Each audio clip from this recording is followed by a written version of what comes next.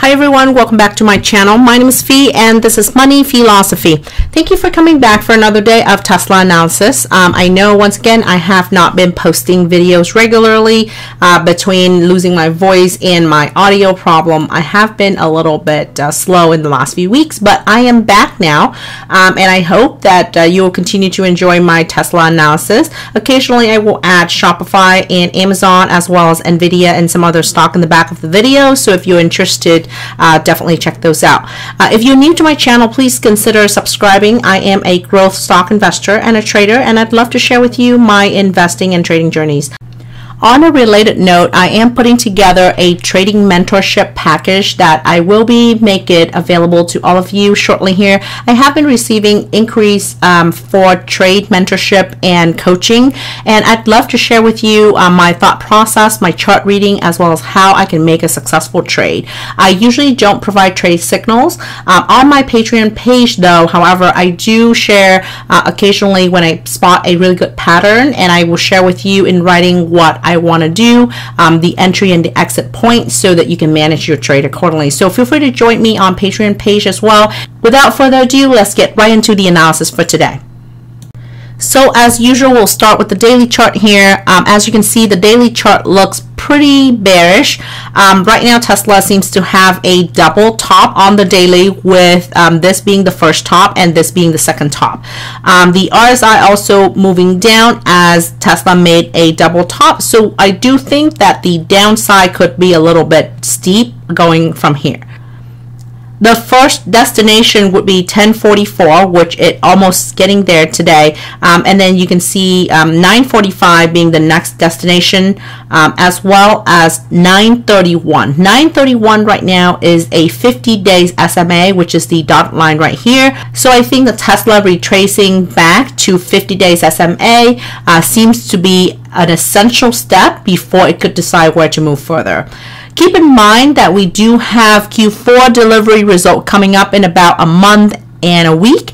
We also have Q4 financials as well as the entire 2021 financials coming out. So the correction would not be long. However, it could be steep, which could result in a lot of loss for investors, especially if you just recently got into Tesla. Going into the hourly chart here, so as you can see, it is a very steep correction today. I venture to say that Elon Musk might be selling some shares today. The RSI on the hourly chart, however, seems to signal a divergence. So while price action is going down, RSI is flat. So there is a good chance Tesla will bounce in the morning. Yesterday high was about 1200. Tesla today's high was about 1179. So it still could not reach yesterday's high. The pivot points on the high point would have been 1232 if Tesla continued its momentum from yesterday. The middle pivot point for today was 1163 and the bottom pivot point is 1126. It is obviously irrelevant now that Tesla moved all the way down past all of these pivot points. Now it is reaching for the next strong support, 1044 and potentially 949. Also for perspective, 931 is in the middle of the gap that I keep saying time and again, 949 to 909. There is a gap there of $40. 931, which is 50 days SMA, sit in between the 2 points of the gap. So it's possible that Tesla could get there, but for now, I think Tesla could stop at 1044 and potentially bounce tomorrow given the RSI divergence here. At the time of this recording, it is 10 minutes to 2 p.m. Eastern Standard Time, so we still have over 2 hours to go for the trading day. It is possible the Tesla could reverse, especially when I see the RSI divergence on the hourly here. The volume right now is 75%, which is about average, I would say. By the end of the day, Tesla will probably get close to about 100%.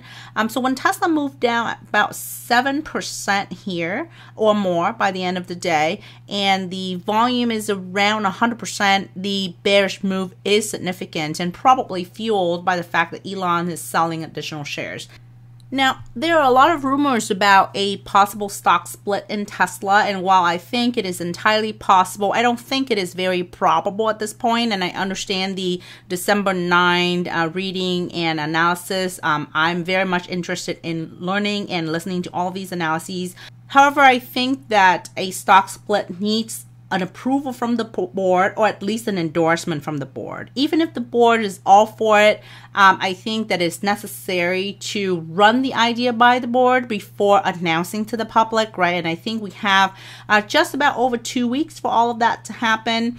I think it's a little bit rushed, but keep in mind that at Tesla, everything moves really fast, so it is entirely possible. I just don't think it's very probable at this point. I would not make any trade based on this rumor on December 9th stock split. However, I will still look at chart and take it day by day. The trading range for tomorrow on the upper end is 1150. The middle pivot point right now is 1107, and the bottom pivot point is 991. So keep in mind that 990 or 991 is already very close to 949 here. It is also the previous low from a couple of weeks ago. Tesla get to about 978 last week. So it is possible that it revisit that low, which happens to be around the pivot point here, and then bounce. But I do think that given the RSI divergence here, I think it probably will reverse in the back half of the day or the last 2 hours of the day, and then tomorrow it could spike up before continue the downtrend. Looking again at the hourly chart here, as you can see that Tesla has a very steep correction the last couple of weeks, start bouncing up, and it did make multiple bottom here at around $1,000. It held that support pretty well, so let's see if it could hold that support again. If Tesla gets to about 1,000 give or take and then bounce, that could be a mini inverse head and shoulder. With this is a shoulder, this is a head, and a potential shoulder over here at around $1,000. So that could be a catalyst for it to spike further. But that is only speculation at this point. Tesla first need to get to 1,000 and bounce before that theory to stay intact. As of right now, I'm looking to make sure Tesla holds the previous support at around $1,011. The next support would be $989. If Tesla moved down past these two supports, then the next one would be $949. As an investor, I'm super excited for this opportunity to buy more Tesla shares. I'm buying with every spare cent that I have here. I don't think that it matters what price point that you enter. If you think the stock will go to 3,000, 4,000, 6,000, or even 7,000 in the future. Stephen Mark Grine also reacted to an interview of a former Tesla employee who believed that Tesla could be worth $1 million in the future. So if that is the case, $1,000 is very cheap. So it doesn't matter if you enter at $1,100, $1,200, or $1,000, or below $1,000 for that matter. I'm personally buying today, and I hope that some of you investors out there will do the same. As far as trading right now, I don't necessarily have any position, and I don't encourage entering a trade right now unless you want to enter a put option. Put option is a decent bet given the bearish trend today, but keep in mind that Tesla could bounce in the morning before moving back down. So if it does bounce, that will be a much better point to enter put option if you want to trade or hedge your portfolio. I personally would wait until Tesla get to about 949, or at least the first point would be 990 before I consider a call option. And if that's the case, I would be looking out a few months out, possibly February, March 2022, in order to capitalize on Q4 delivery result as well as Q4 earnings. I might even contemplate a leap call option once again if Tesla filled the gap and get to 909 for whatever reason, which is about $180 from here. Then I could potentially consider a leap call option as well. But for right now, you're looking at this chart and you see a prominent double top here. I think the downside will be more likely than the upside. Of course, Elon can stop selling shares and everybody can resume buying. Let's take the opportunity to talk about Amazon.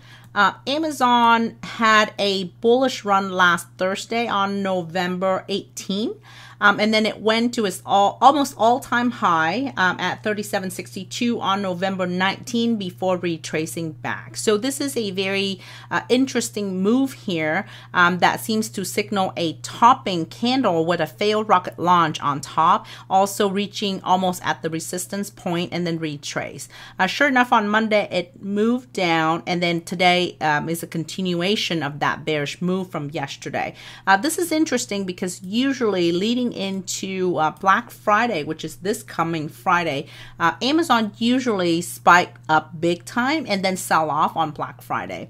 This is definitely an experience that I haven't seen the last few years. That I noticed with Amazon, it has been going up on the week of Thanksgiving. That said, I think the reappointment of Jerome Powell did fuel the tech stock sell-off. When he signals a potential interest rate increase in the near future, I think that's every reason why tech stock valuation will be lower today, and hence the sell-off. So after Jerome Powell was announced to be reappointed, I think bond yield skyrocketed, which resulted in the immediate sell-off in the NASDAQ. And Amazon necessarily follow. Amazon sold off not as deep as Shopify, but it certainly sold off. And today was a continuation. The current support point for Amazon is 35.30, which also happens to be the low point of the day today. The next support point should be right around 34.75 and then 34.09, which right now is 50 days SMA. I don't know if Amazon could get that low from now until Friday. I personally think that it would bounce at some point and would not get to 34.09. So 35.30 was a really good support point that it bounced from, and hopefully it could reverse tomorrow and gain some traction into Black Friday. As usual, if you do trade Amazon, just know that Amazon is super volatile. It also moves very quickly. So you could gain a lot, but you could also suffer if the stock doesn't move your way. Let's take a look at the hourly chart on Amazon here. The pivot point for tomorrow would be on the upper end, 36.05. Middle pivot point would be 35.65, and the bottom pivot point is 34.73. If you look at the hourly chart here, and you notice this is a head and shoulder pattern, which is playing out right now. Amazon is in consolidation zone between 35.30 and 35.85 is previous consolidation zone. So hopefully it will consolidate here before bouncing, but if it does break 35.30, that is very bad news for the bulls. I think it will head straight down to 34.78 and then 34.09, which is 50 days SMA. And from here, 200 days SMA is 33.46, which is not too far below 50 days SMA. The upper end of my weekly bull flag right now stand at 33.82. So as long as Amazon stay above 33.82 for the next few weeks, the bull flag is still intact. I still look at the overall bullish trend in Amazon on the weekly. And I do think that the medium term price target would be 39.50. However, if you look at the weekly candle right now, this candle is very much a reversal candle, so it's not a good candle. It also have a double top here, which is also pretty dangerous because the stock could move to the downside very quickly from here. Amazon could sell off big time. Right now, however, it is supposed to have a really good Black Friday, so I think that it probably contain at around this level, and maybe it could bounce a little bit going into next week, and then we will see what the beginning of December will bring.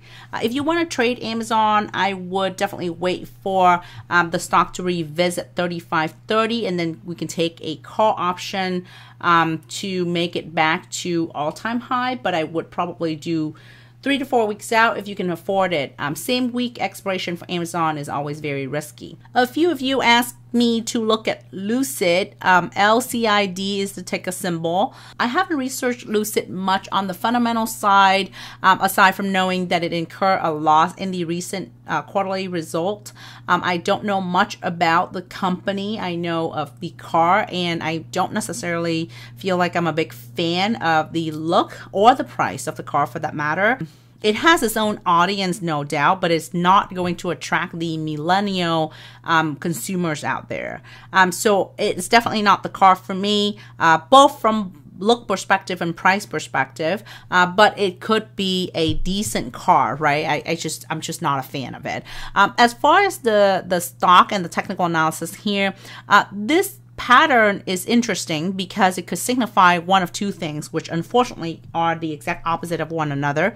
One thing could be a double top, so it could get back to about $60 range and then fall back down. And if that's the case, that is a double top, and it could fall back down to about $17 as a strong support. However, this could also signal a cup and handle. So if Lucid moved back down a little bit, down to about $30, $40 and go back up to about $60, that is a cup and handle pattern, and that's extremely bullish. Right now I'm looking at the weekly chart. So just so you know, it depends on where Lucid will go from here. I would probably err on the bullish side than bearish, even though that is just strictly technical analysis, right? On the earnings, I don't think it is necessarily a great reason to celebrate, and Lucid has a lot to prove itself. It hasn't scaled production. It hasn't done anything that could signal sustainable volume production in the future. However, it is definitely a decent play if it does pull a cup and handle. So in the next few weeks, if it gets down to, once again, around $40 and then move back up to about $56 to $60, that is a cup and handle pattern, and it could be a catalyst to spike further. But if it go back down to about $28, $29 here in the next few weeks, that is a double top, and it could go all the way back down to $10. But I think the first destination would be $17 to $18, which is a very strong support based on this weekly chart. On the daily chart, we can see that Lucid almost had a death cross a few weeks ago, right around September. It did not move all the way down. So the 50 days SMA, the white line here, moved back up above the 200 days SMA, making a golden cross again, and Lucid resumed bullish here, leading into earnings. Even though earnings wasn't that great, it continued to be very bullish. I think this means that the market seems to think that, hey, aside from the volume production issue that Lucid has, which to me is a very big issue, Lucid probably has a good runway for the next few months or years, and that's why people want to invest in Lucid. Quite frankly, you don't really have a whole lot of EV players out there that is credible enough for you to invest in. So aside from Tesla, Lucid, and Rivian, there's not a whole lot out there that you can look into. I do think that Lucid can be successful.